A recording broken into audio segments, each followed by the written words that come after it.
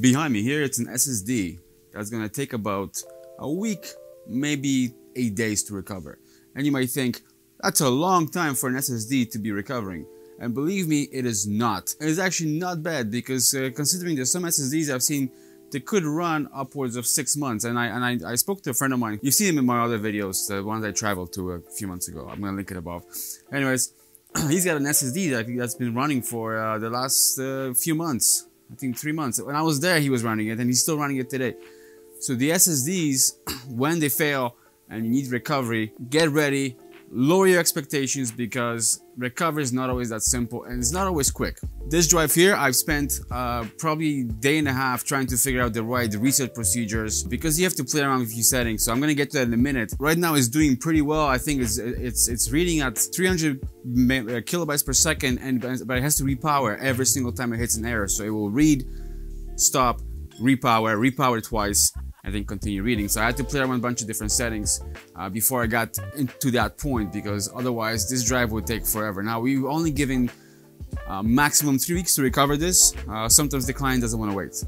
I guess they can forget about the data within 3 weeks. So I got it down to, I think we'll be down, today is Thursday. I'm honestly thinking this drive will be done probably by Monday is when I'm going to be copying it to a target drive. It's only 130 gigs. So if your SSD fails, you're pretty much unlucky. I mean, from my personal experience using SSDs since 2009 or 8, I got my first SSD, which was a 32 gigabyte. And that SSD still works to this day. I still use it once in a while. But out of all my SSDs, and I went through a lot of them, I only had one on me fail, which was OCZ Vertex. That drive didn't last very long. I actually have it here. I was trying to play around with it to see if I can recover it, but since it's not a paying job, I'm not gonna waste my time. So you're gonna be a bit unlucky if your SSD fails, but it shouldn't matter because if you keep current backups, that shouldn't be a thought in your head.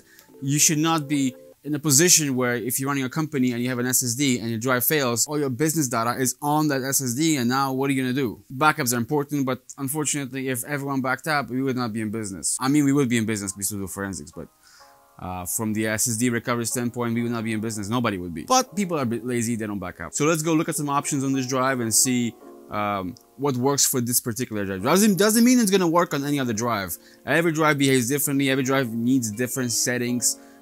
In this particular case, this particular settings worked on this drive, but I've had drives, if you I'm gonna link it above, when we first got the DeepSpar with nVMe add-on, we had a MacBook come in. It took, I think, 2 weeks to recover. And settings were totally different. So it's just about finding the right settings for each drive, and it doesn't always work.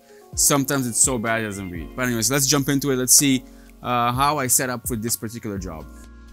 So before we get there, I do want to say that I have tried PC3000 before going to DeepSpar, but unfortunately the PC3000 is lacking a lot of control that I get with DeepSpar, so I can't, well, I can do dual repower, but it's not as advanced as it would be in DeepSpar. So I got it to read a little bit, you can see here by the green, but it wouldn't go any further. So I had to stop. And also another option for this drive is if it starts giving me too many problems, I can either heat it or I can cool it with spray, but that's an option as a last ditch effort if this drive gives me a problem. So the drive you're recovering here is Samsung 960 EVO 500 gigabyte. I've had other EVOs, I haven't been this lucky. I mean, the success rate on recovery is usually low, it's about 20-30% at the most, and if someone tells you anything else, it's BS. The success rate is low unless they got very, very lucky with the drives they got. From speaking to people in the industry, they pretty much say the same thing. 20-30% is the pretty much upper level that you're gonna get when it comes to SSD. So always lower your expectations if you're going into this business or if you're sending a drive in for data recovery. Just keep in mind that the recovery is gonna be low. So let's go over the settings on this drive. So this client only wanted desktop documents and downloads. All that data is about 130 gigabytes. Doesn't seem like much, but it's at these speeds, I think it will be done. It says 7 days, but that doesn't mean it's gonna be 7 days. It's probably gonna be somewhere, maybe by today's Thursday, so I would probably guess it will be done by, give or take, maybe Saturday, and then Saturday I'm gonna start copying data over. I know I said different day earlier in the video, but Now that I look at it, I think that's the kind of time length we're looking at. I started this yesterday at 7 p.m. It took time to get the MFT. If we didn't get the MFT, we would be spending a lot of time reading empty space on a drive that's not necessary. See, we have 8,390 on red, which is not bad. The block size is actually set at 1024. Not ideal block size, because usually when you set block size for these drives, the smaller is better. In this drive's case, the larger block actually helped quite a bit. So let me stop this recovery here for a second. So let's look over how I set up DeepSpar. So we got single pass. I turn off skip bad blocks because I want to read everything right away. I usually do that with SSDs. I don't skip bad blocks because it's just, there's a chance of drive dying. So let's just get as much as we can in one single pass. Read timeout. I played around with different ones. In this drive, 200 milliseconds works well, and block size 2048. Overnight it was 1024 because I wasn't sure how the drive's going to behave overnight when I'm sleeping, so 1024 was safe. Now that I'm here, I can watch it. 2048 is good. Any higher than 2048 for this drive, it's too high, it's not going to go. Another option is drive ready timeout. It was, I think, initially 20,000 milliseconds. We got it down to 2,000. And drive repower cycle, I think it was from 1,000 to 100.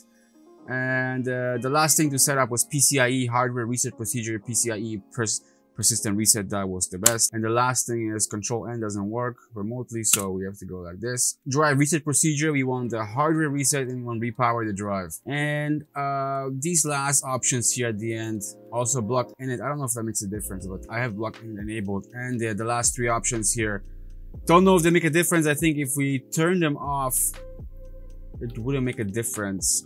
We gotta leave send disk ID on because we need that. So we see here 8,390 on red. Let's restart this. So we're gonna go from here with from the beginning. Let's see if we can get to those 8,300. I think it's actually less than that.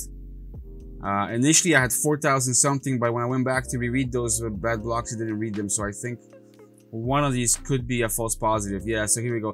These are the real blocks, but the ones beforehand are not. So we can make the block size bigger if you wanted to, and then we can probably get those. But for now, it's reading. It's one error once in a while. It's not a big deal, so I don't really worry about this. Another thing with this drive, reading the MFT was important because you want to get the file structure. Otherwise, we're wasting time. Reading the MFT, actually, once I get the settings right, the MFT reading took about I think about 12 hours. I think 7 in the morning I started the MFT. 7 p.m. I was sitting at home on my laptop and I remoted in to see if it was done. It was just finishing. I was actually watching it as it was finishing the child objects. So it does take a while to read MFT, but we got pretty much the entire MFT. We did not see any, it would say lost in here. If there was some damage in the MFT, we didn't see everything, but that's it. Anyways, that's it for this video. I just want to talk about this particular drive and SSD recovery in general. I don't think a lot of people cover this topic. I mean, people do cover SSD recovery, but they don't cover the probability and then success rate.